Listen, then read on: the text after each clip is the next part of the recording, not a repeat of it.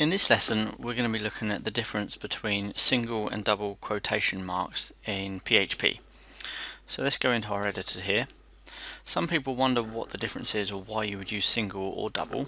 So we're going to take a look. So let's say we have a variable, and our variable is called name.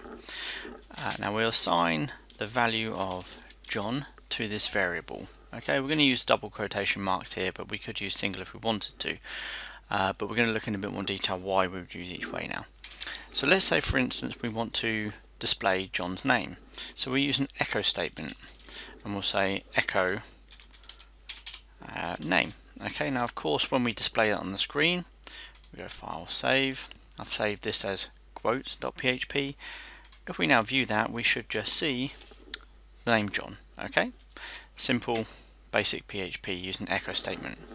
Now let's say we want to put a bit more text in there, so we want to say echo my name is, and then we want to say John. Okay, so we can just directly within our double quotes here, we can write the variable, close off our double quotes and our semicolon on the end. And what we should see, we save that page, flick over to our browser, my name is John. Now some people do prefer to write it in this fashion where you close off your quote and then you use the joining statement and you put name on the end. Okay, so we should see exactly the same thing here. Refresh the page and resave. But of course with double quotes, what we can do is we can put the variable name directly within the double quotes. Okay, so that's why we'd use double quotes, because the actual value is being treated what they call, well, it's being interpreted. It's not being treated literally.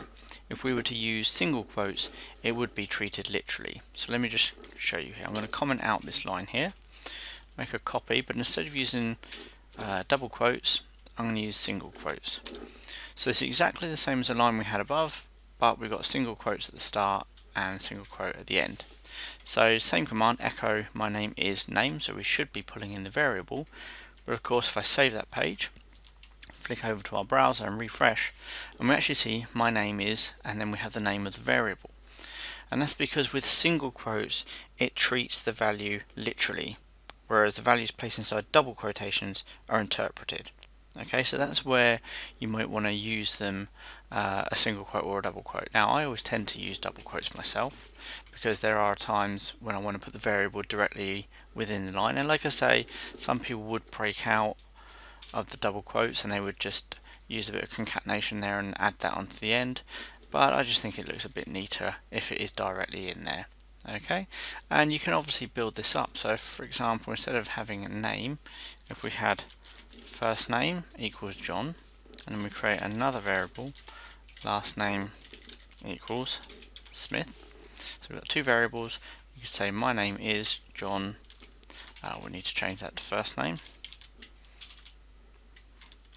So my name is first name space and last name.